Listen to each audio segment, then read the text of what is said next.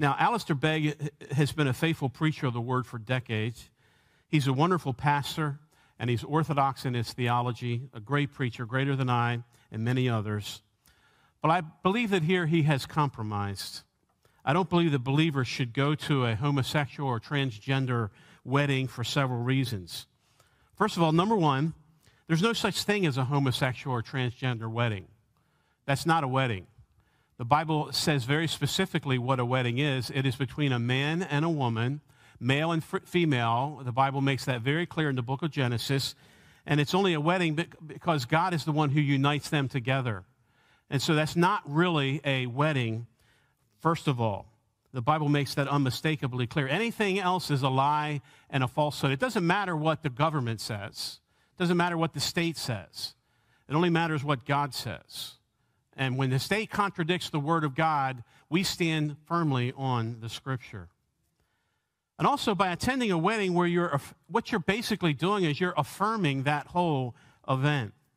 How can a Christian give their blessing to something that is an abomination to Almighty God? How can you bless that when God does not, when God, it is an offense in his sight?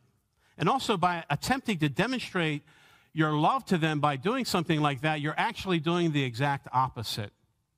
You're not showing love there. What is love? Well, the Bible tells us in 2 John verse 6, this is love, that we walk after his commandments. It's never loving to affirm someone or encourage someone that is walking against the word of God. Love sometimes is tough, and sometimes we have to speak truth graciously, lovingly, but we still have to speak truth that will be offensive. We are not trying to be offensive, but we have to stand firmly on the truth of God's word.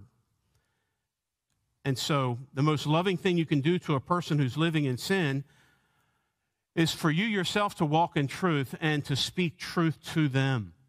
By attending something like that, you are affirming a lie and you're not walking in the truth. And that, to me, is a form of hatred. Why would you want to encourage someone in a life that is a lie, that is a sin against Almighty God? That is not loving. And also, a wedding is supposed to be a joyous event. How can you rejoice when God's word is being rejected? How can you be joyous when the divine order that God established is being perverted? There's no way you can have joy over that if you're a believer. Let me tell you something, beloved. Compromise with the world never wins the world. If you think you're going to win the world to Christ by compromising truth, you'll never get that accomplished. Never do what is offensive to God to appear winsome to man. Now, some of you know that I have a prodigal son. I have 4 children. 3 of them are believers. I have 1 son who is living in sin and living in error, and my wife and I, we pray over him every day of our life. We constantly are asking God to bring repentance to his heart. The worst thing I could ever do for him is to affirm that kind of a life.